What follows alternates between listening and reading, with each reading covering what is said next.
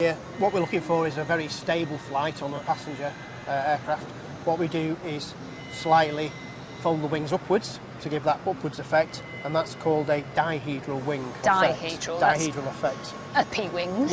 Yeah. Yep. And the Harrier jump jet, for example, where we want an unstable aircraft because it can roll you fast. You worked on that as well. That's correct, yes, down in Farnborough. The wings are formed downwards in an anhedral effect. So if you look at fighter aircraft, you can see that. Yeah. Okay. So mine theoretically should go the furthest. And mine should do the rolling and spinning and all of that. Okay. 3, 2, 1.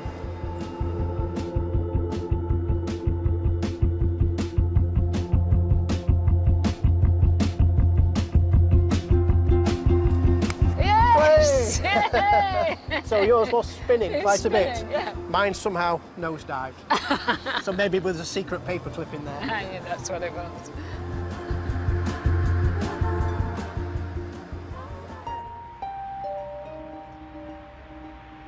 Airbus is one of the biggest employers in Wales. Building wings keeps a workforce of over 6,000 busy. There are currently only a few completed A350s in service, but the pressure is on to supply 780 pairs of wings on order to customers such as Qatar Airways. But this factory has a long history of working against the clock. This is a bomber factory in Britain. The workers have arranged with their management and their joint production committee to build a bomber in the record time of 30 hours. The clock strikes This is 9 Broughton and back in record-breaking 1943. attempt begins. 2 sections of the fuselage. Here, a team from the factory are attempting to set a world record to build a whole Wellington bomber aeroplane. You can get some idea now of the size of the bomber. It's almost 65 feet long. During the Second World War, while the men were fighting on the front line, women were clocking into factories all over Britain to help in the war effort. The progress they are making speaks for itself. For it's only 10 o'clock, 1 hour from the starting time. Betty Weaver was one of the women trying to smash that world record. She was recruited to work here from the local co-op. She's 94 now. The first day I turned up, there was 2 of us together. We had our photograph taken to put on a pass. I was handed the largest white boiler suit I've ever seen in my life and a wooden box with tools in it. And I didn't know which one to use or which end to start.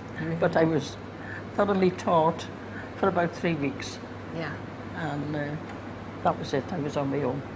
So here was this massive production line, and little Betty... Big Betty. So which job were you given then, and the whole construction? What was your job on it? Well, it was the intercom inside the plane where the crew kept in touch with each other. Okay. 2 ladies before me used to run the cable through the plane. Yeah. And there was a box of fare at each station, so that the pilot could keep in touch with all his rail gunner, the navigator, the wireless operator, second pilot, and I connected the boxes up. And did that remain your job through the war then? All the way through. So everybody specialised in one thing? Exactly, yes. Because the wings and the fuselage were fabric, weren't they? Basically, yes. The cover of them was fabric. Yeah, it was linen that they stitched on, and they had to do 12 stitches to an inch. And that's if there was 1 stitch missing, it had to be undone and redone. Yes. Yeah. And then it was doped over the top until it was like the skin of a drum, more or less. Really hard. Yeah.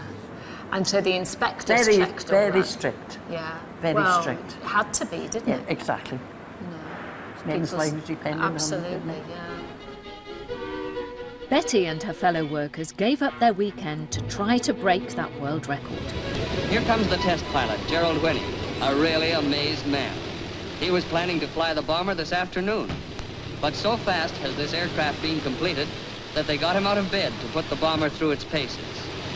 It was wartime propaganda at its very best, aimed to bolster spirits at home and put the wind up the enemy. So, did they break the record? The record? Yes, they broke it, those workers. They said they'd build a bomber in their spare time in 30 hours.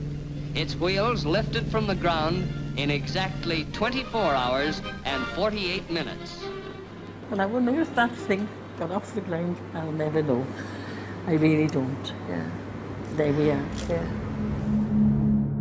Broughton has a long history of producing aeroplanes. In 1949, the Hornet took to the skies after de Havilland took over the site. The Heron was built in the 1950s, and the Beaver and the Chipmunk were also built in Broughton.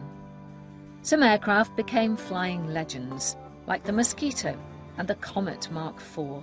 This sleek silver plane was the fastest airliner of its day to cross the Atlantic. Now then, this is the most modern production area of wings. Yeah. So, And I couldn't let Betty leave without a glimpse of the latest wings. and look at all of this here. Just go to this barrier, and you're right. Yes, wonderful. That's wonderful. That is one big piece of material. It's not put together in any way, it's just made like one piece. And that is the bottom of a wing there. That's as big as a Wellington bomber would have been. It is, yeah. Gee. But there's no one stitching fabric in here. But Thank goodness. Oh, good job. Unbelievable. I can't help but be astonished by Betty's story. You can imagine all of those young girls and men learning these incredible new skills in this, strange place, building bomber aircraft at a ridiculous rate. Quite incredible, but, we should all be thankful that they did do it.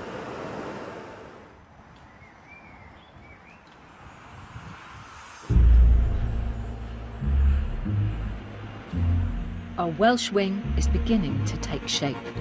With the top skin fixed on, it's time for the next phase of work to take place. And how things have changed from when I started out as an engineer. As a woman, I was a rare sight in a male-dominated world. But here at Broughton, I've seen more women engineers at work than ever before. One of them is Bridie Welsh, and she's the expert when it comes to the skeleton of the wing. Underneath, what you've got here is your spar, made of carbon fibre. And this goes the whole length of the wing? Whole length of the wing. Yeah, to provide stability. Exactly. And then we've got our ribs in between. Yeah. So what's interesting about these is they're made from aluminium instead of carbon fibre because the loads, the forces are quite complicated. Bridie and her team designed the complex internal structure of the wing. That's because these wings do more than just lift the plane off the ground. They're also the fuel tanks for the aircraft. Fuel tank starts right at the centre Yep. and moves out to around about rib 28. And how much fuel did the wings take? It's just under 100,000 litres. Is it really? Yeah, It's massive, isn't it? it's a lot of fuel. Yeah. And when the bottom is on, the fuel is actually touching up It is, against yeah. this, isn't it? Against this aluminium. So how does that operate? Do you have fuel pumps that take it through? What we have is baffles, they're little holes within the ribs which allow the fuel to move throughout the rib base. Without it just being one great big slosh, Yes. I suppose. Yeah. Right. So, when you go out on the town, do you go into Chester? I do. Okay. And the lads chatting you up, beautiful young girl, and they're going, what do you do? When you say I'm an engineer, what do they say? I do get a bit of a shock, yeah. I'm not surprised. Older commercial aircraft have up to 8 fuel tanks. The A350 only has 3. One tank is under the main body of the aircraft, while the other 2 are in the wings. Between them, they hold enough fuel to fly from London to New York and back again. Just coming up through an inspection hatch. I'm inside the wing now. The big end, if you like, of the fuel tank. Lots and lots of ribs stretching a long way in that direction. It's remarkable to think that this will be sealed and the fuel inside here will go through the pumps and so on into the engine, and no one will ever come into here again. So many people working on this. Hello?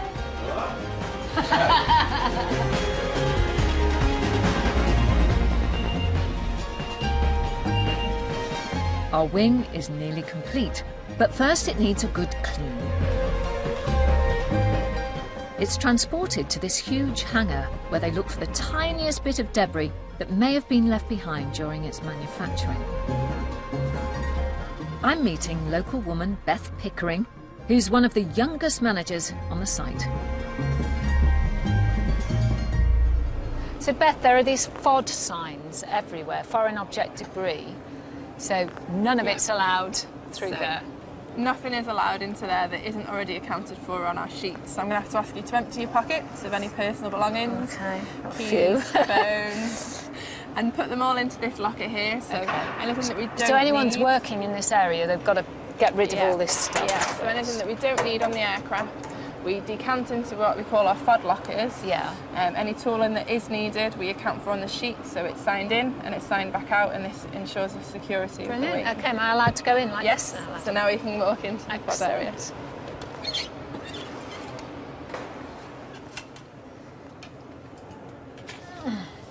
So if I just pass you this way, Right. so what we're going to do is just clean an area to make sure that the cleanliness. Okay.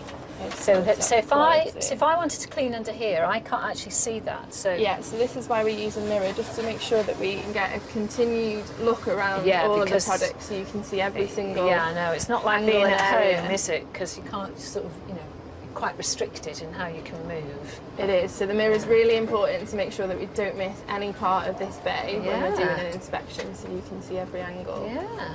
Oh yeah, I can see it's picking up. So how small, because I've got quite a bit there already, how small an object would you be looking for? So we're looking for the tiniest of fibres. So when we're doing this clean and this inspection, we're looking for any of the residue from the manufacturing processes. Yeah. We're also doing trials and tests with our suppliers to get our wipes to be as low linting as possible. So they don't leave fibres. So even the behind, wipes does that you're cleaning with don't Wow. leave fibres. What are you like when you clean your house? It's spotless. It's to the same standard. Right answer. It's ingrained in you when you've been on the shop floor. So, after several months in production, the 32-metre wing sits on the factory floor.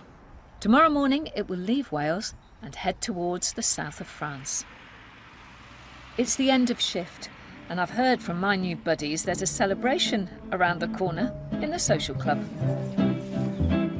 From the bygone days of Vickers Armstrong, de Havilland and British Aerospace, veterans and ex-workers are getting together to celebrate 75 years of aircraft production at Broughton. I've been invited along, and there's no mistaking the pride still felt by the people here tonight. Everyone, in their own way, loved working here.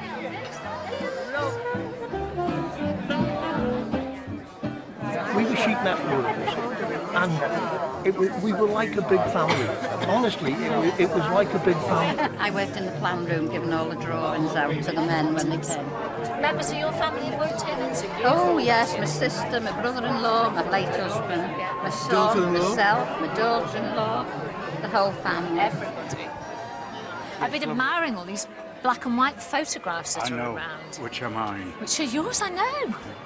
30 years I was in charge. Were you? Of an archive, was it? So Yeah. it's all out. I didn't realise you were a North Wales girl. I'm a North Wales girl. Born and bred. And our Betty's having a lovely time as well.